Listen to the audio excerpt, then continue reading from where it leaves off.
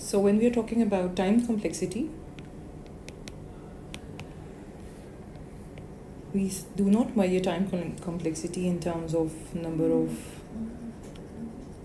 seconds or milliseconds required to run an operation.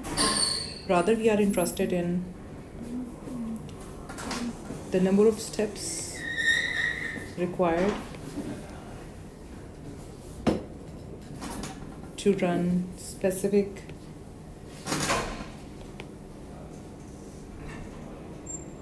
instruction set.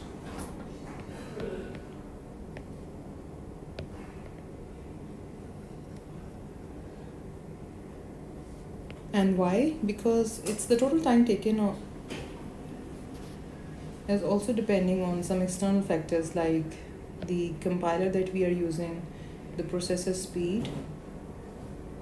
So we are measuring the time complexity independent of external factors, and we are only concerned about the time or the number of steps that are required to run an algorithm and their impact on the size of the input. So if your input is increasing, what will be the effect of that on the same algorithm? So that is your time complexity. We are not concerned with how much compiler takes the time, how much time is taken by the processor, because if we have a good processor, a program can run efficiently. When we are running on CPU, it is a bit slow as compared to your GPU. So these factors do not count. We are more concerned about the actual algorithm set of steps. And space complexity, intuitively, it is a total memory space that is required by the program for its execution. For example, how many steps require your data to be stored in a temporary memory? For example, when you are swapping, so how many swaps are required and how much space is required for that integer or data to be stored? So we are more concerned about the memory space that is required by the program. And both of these complexities are calculated as function of input size. As we have studied, the running time of an algorithm depends on the input and the nature of the input, and it generally grows with the size of the input. So the running time of an algorithm is measured as a function of input size. For example, your input size is n. So what impact does this size has if it is increasing? What will the time complexity become with increasing input size? And it is measured in terms of steps of primitive operations. So this is an essential term. The primitive operations. It boils down to these primitive operations or the steps that are performed in your algorithm. And as I mentioned earlier, they are independent from the machine. They are only concerned or related with the algorithm design.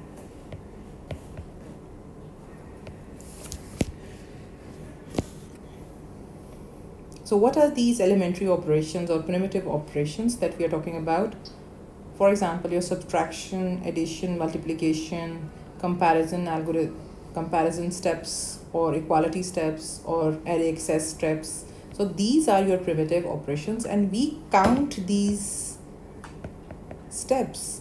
How many of these steps are performed in your algorithm? This is the measure of time complexity. For example, in this, we have an input array and we need to estimate the numbers that are stored in the input array. So we given a function of sum where input is your array and totally the size is n, and we are going to consecutively add the data stored in the array and return the sum. How do we analyze this? So how many primitive operations or elementary operations are performed in this algorithm? So this initialization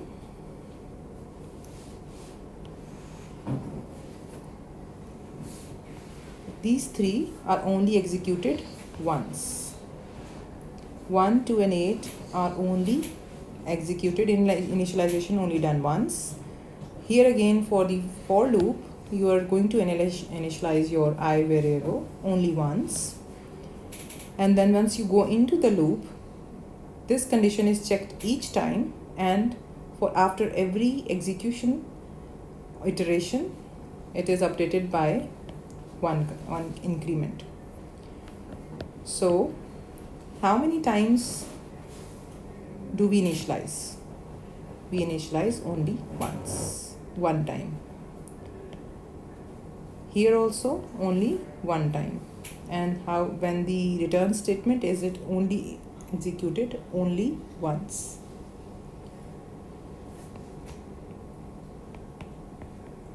And what about the for loop?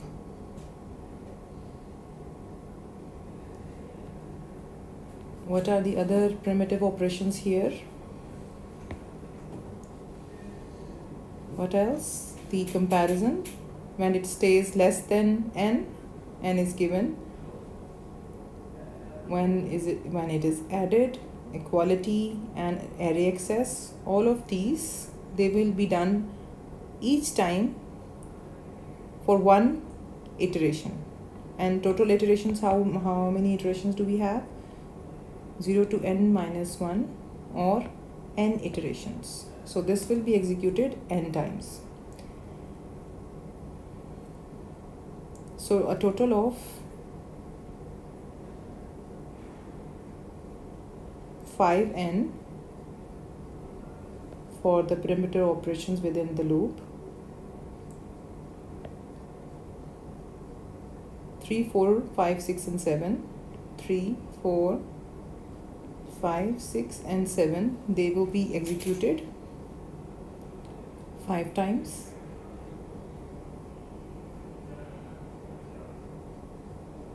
And 3 for these statements, this initializations and return statement, plus 3. So the complexity function for this algorithm in terms of n, where n is the input size, it is 5n plus 3.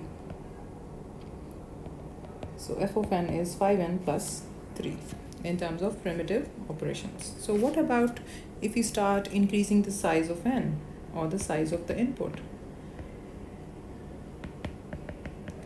So for initially, if we say n is 10, we will, this is capital N. So 5 times 10 plus 3 is 53 steps. If 5 times 100, then we will have 503 steps, and so forth. So we can see that n is growing. The number of steps grow in linear proportion to n. So there is a linear relationship or linear increase in the size or the number of steps corresponding to the input size. So what is important in this statement 5n plus 3? As n gets larger, very large, for example, if we take n as 1 million, then your plus 3 is insignificant, right? And 5 is inaccurate, as different operations require various amount of time and also do not have any sufficient importance. So even 5 times if you're going to multiply, it is not that significant. And the fundamental relationship that we have is the time is linear in n. As n gets larger, we focus on the value of n, which is the higher order term, and we drop the lower order term such as plus 3, and then also we drop the constant coefficient of the higher order term. Here we have 5n plus 3, the higher order term is 5n, so we remove the lower order term if you want to measure the complexity, and we call this asymptotic complexity. We ignore the lower order term, and also the coefficient c that we have here. C is 5 and plus 3 is a constant that we have added. So c is your coefficient. We also ignore that, and we say that complexity can be measured in terms of n, where n is your given input. So input size increases or complexity increases linearly. So phi 3 plus n time bound is said to grow asymptotically like n. This gives us an approximation of the complexity of the algorithm, and we have ignored a lot of things here, a lot of details. For example, what is your machine type? Are we running on a processor CPU or are we running on a GPU, FPGA? What kind of hardware we are involved with? What kind of compiler we are using? So we are concentrating on the bigger picture here. We are not going into the details. Okay, so what are the asymptotic notations?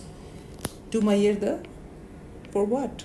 To measure the complexity. And mostly we are interested in the time complexity.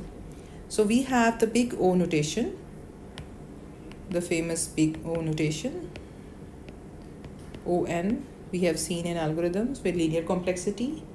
We say On. With quadratic, we say On squared. We are familiar with. When we have nested for loops, if we have two for loops, we say that the complexity is On square. If we have a single for loop, we say the complexity is N. So this big O notation we are most familiar with, and it is the measure of the upper bound of the time complexity. Remember this, it gives the upper bound, the worst case, going towards your worst case. And then we have the omega notation, which gives us the lower bound for running the algorithm. Lower bound, the lower value, lowest value that we can go. Then we have the theta notation. It gives us the tighter bound, and we can also say it is the average bound for our algorithm. So let's first understand what is the upper bound, lower bound, and the tight bound class of algorithm complexities. So these are your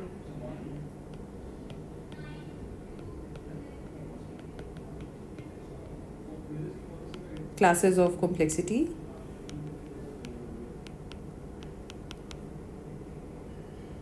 Going from lower to higher. So if we have a complexity of 1, it is the best in terms of primitive operations. And going towards the logarithm, then you have your n.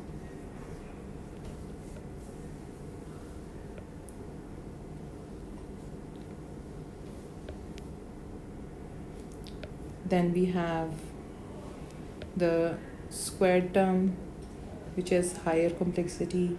Cube, root, it has much more higher complexity. Then comes our polynomial terms. They have higher complexity than your squared terms. So starting with the constant, which has the lowest class, which is the lowest class function, which has the lowest complexity. Then we come up with linear, then quadratic,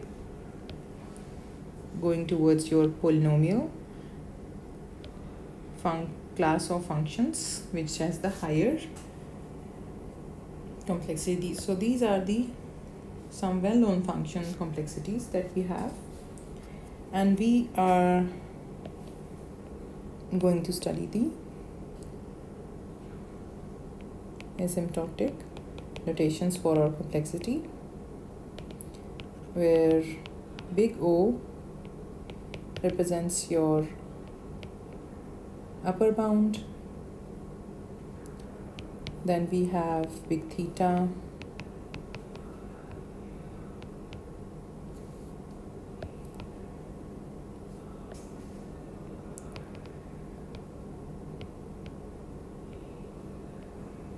which gives us the lower bound for our complexity. Then we have sorry, big omega. This is your omega. Then we have theta, which represents the tighter bound or the average bound. We can also say it is the average bound. So first we are going to discuss big O notation. We have the function f of n, and O represents where g of n is another function, f of n is another function. If there exists a positive constant c and n naught such that f of n is less than equal to a constant multiplied by a function for all values of n that are greater than n naught. So if we have a function, let's suppose f of n is 2n plus 3. Now we need to find, according to this definition, f of n less than equal to cg of n. According to this definition, we need to find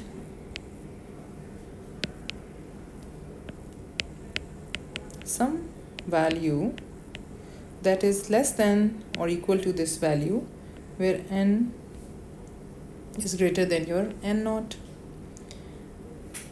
So if we consider here